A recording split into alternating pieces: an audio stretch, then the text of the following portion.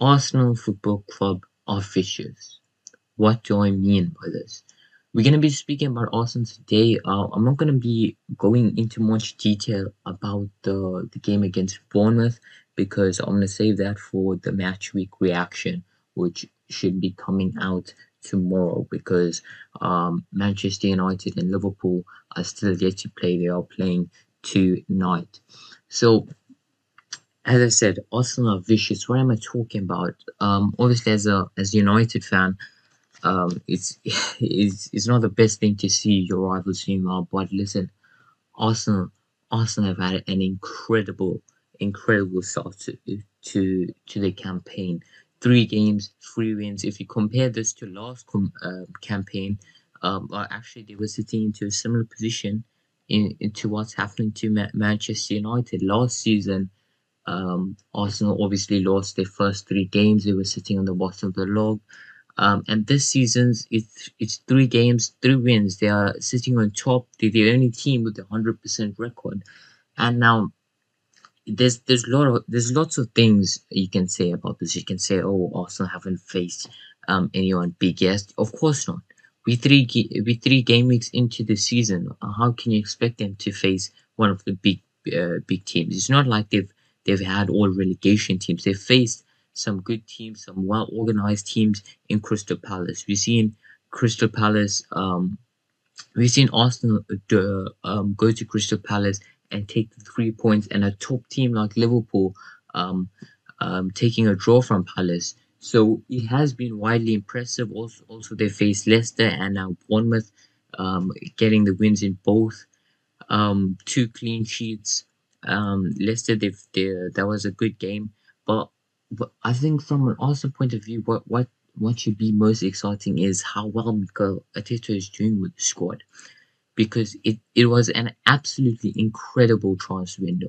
Maybe not as much on paper, but the signings, the impact they're having on the team is brilliant. We see Jesus, he's really filled a void in Arsenal's attack. He's allowed them to play the way Arteta wants. He really adds some because he adds so much energy to the attack, pressing from the front. He's able to collect that ball, turn, dribble past 1-2 plays, and then hit it off to the left or right wing, and then he can make his direct runs into the box. I think Jesus is a brilliant signing for Arsenal, and we said it again. I've said it before. I'll say it again. I think he is the best signing of this transfer window from any club because of the impact he's going to have solely on his specific team. Zinchenko as well. He looks as a good signing. Obviously, they've added squad depth, and coming out this morning, Arsenal seem not to be they're not done this transfer window. Obviously, Fabio Vieira, a new signing, he hasn't yet got some minutes in the Premier League, so Arsenal fans should be excited to see what he can bring. A very exciting player because he's a player that can unlock defenses. But speaking about exciting players, Arsenal are after Pedro Neto. The fee looks to be around £50 million. Now, Pedro Neto is a very interesting signing because, listen, in the type of player he is, he's a left-footed Portuguese winger. We know what Neto is about, coming through obviously from Wolves. Um, I like him. He's a tricky player. He's a direct player. He's an exciting player to watch because he gets the ball. Um, he does efficient things with the ball. He can beat his man, go for goal. We've seen him score solo goals. We've seen him score goals from tight angles. We've seen some moments of brilliance. Now, if you look at the stats per game, it's not as exciting, but it wasn't as exciting with Gabriel Jesus as well.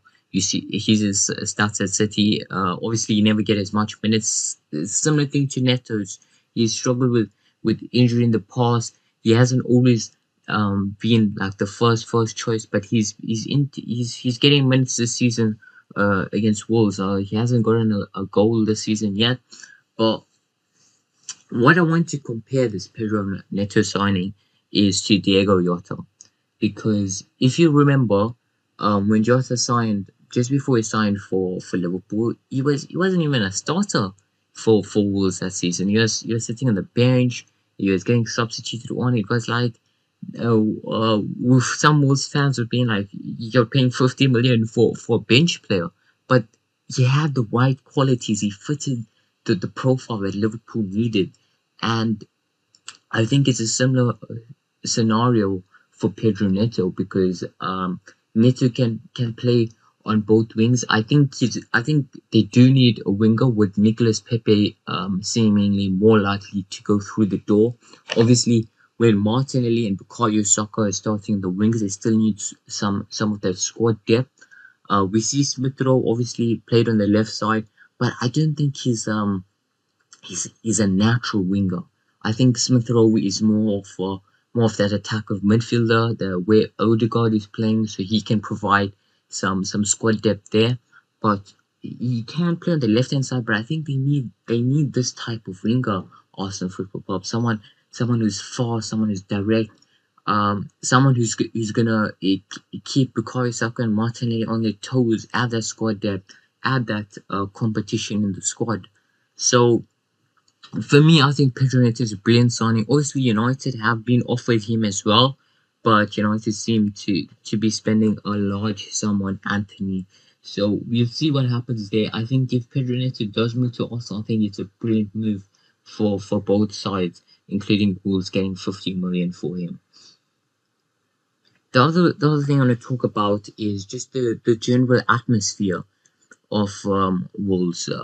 It's when you're watching teams and you just see the expressions of the pitch, you see how the players are reacting. You can really tell the mood of the squad. And Arsenal, they just look like a team at the moment. They all look happy. They know the job. They know what the goals is, and they all look like they're working. They look like a team.